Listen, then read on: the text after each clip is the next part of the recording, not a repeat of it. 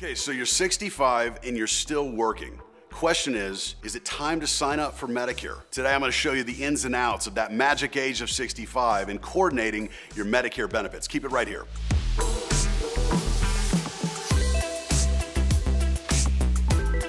Good day everyone, Chris Heerlein here of REAP Financial, host of Retire Ready TV on KXAN and host of Wealth Radio every Saturday 11 a.m. on News Radio KLBJ. Thanks for tuning in with us. If you like our channel, hit the subscribe button down below. Okay, you're 65, you're still working, you're on your employer's health care. Do you need to sign up for Medicare? That's the question. Well, whether you're working or not, understand this. There's a 7-month window when you turn 65 that you need to consider. You can sign up for Medicare 3 months before your age of 65, the month that you turn 65, and as well, the 3 months following.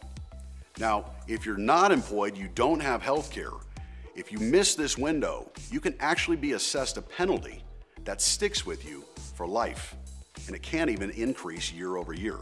So you need to be aware of the 7-month window that comes alongside you at 65. Okay, now there's this thing called the Medicare Special Enrollment Period, and this applies to those of you that are 65, you're covered under your employer health plan, and you're still covered by that. You can delay filing for Medicare at that age of 65. You can delay without being assessed that penalty. That only applies to those of you that aren't covered.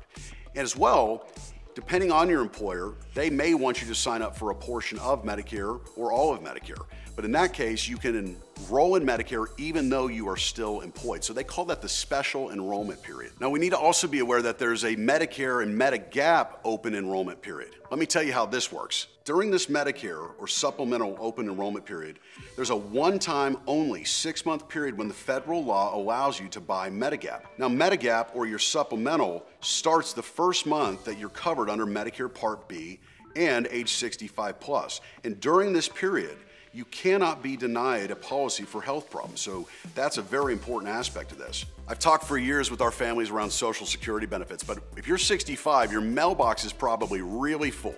Could be invitations to educational events, dinners, you know what I'm talking about, and it's daunting because there's Medicare A, B, C, D, G, and the list goes on. Which one makes sense for you and your family?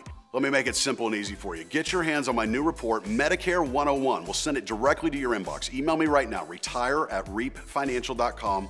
That's retire@reapfinancial.com, and my team will have this great new report on its way to your inbox. Be sure and tune in with me every single Wednesday where we drop new content. Thanks for joining me today. Be sure to hit the subscribe button down below. We'll see you next week.